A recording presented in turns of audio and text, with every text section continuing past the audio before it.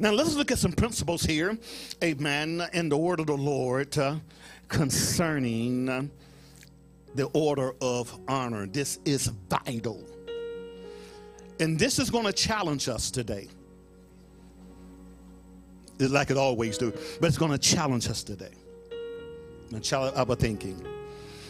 And I pray that we will accept it. Amen. 1 Samuel chapter 2, verse 25, the AMPC version. We want to kind of stay in this chapter, 1 Samuel chapter 2. If one man wrongs another, God will mediate for him. But if a man wrongs the Lord, who shall intercede for him? That's a question.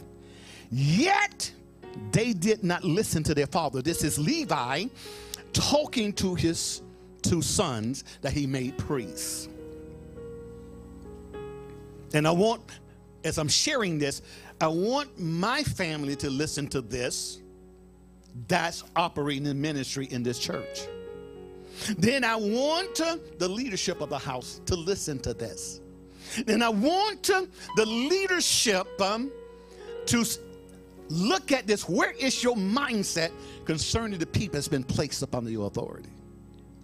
Everything is about honoring him. And there's an order to bring glory to him. Are you hearing me? Now, let's look at the order. So he says here, go ahead. If a man wrongs another, God will mediate for him. But if a man wrongs the Lord, who will intercede for him? How can a man wrong the Lord? How can and how does a man wrongs the Lord? When you violate and touch his order. He's the one that established order because he created everything. In order for it to be successful, he said, do it this way. Okay, I created the sun, the moon, and the constellations. So therefore, in order for the sun, the moon, the constellation to stay in existence, it must follow the order of God. The sun must rise and set.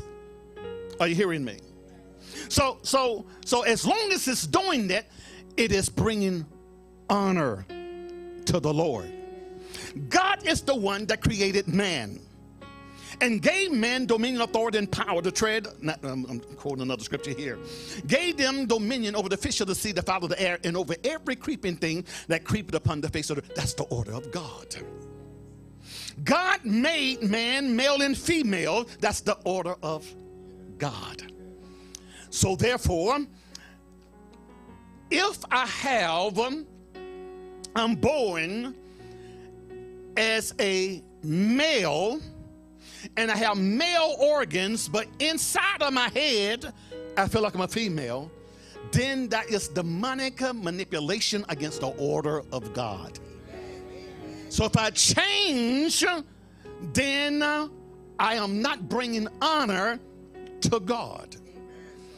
And then if I come and aid you and assist you to make you change the order of God, then I became an instrument in the hands of Satan because I'm in agreement with Satan, and now I'm sinning against God. A man can sin against, you can sin against another man and somebody can intercede for you, but if I sin against God, who? He said, who? Are you getting this? Getting this? So he says here, yet his sons did not listen to their father. Y'all, I want you to look at the principle. This is beautiful. They did not listen to their father because God changed. Remember the word of the Lord last week? How God hardened Pharaoh's heart? Right here we see that God hardened their heart not to listen. Why? Because the scripture says, for it was the Lord's will to slay them. Repentance is granted by God. So when people struggling to repent, it's because God haven't granted them to repent, to change. Because if they change, then God got to change their circumstances, situation. Are you getting this? Amen. So I'm sharing principles with you so you can understand how God thinks, how God operates. Amen. God can change my circumstance situation just like that. He can give me a heart to change my mind, change instantly. But if he don't, it's because he still wants me to be in this situation because he's still trying to teach me something and train me in the ways of God about something.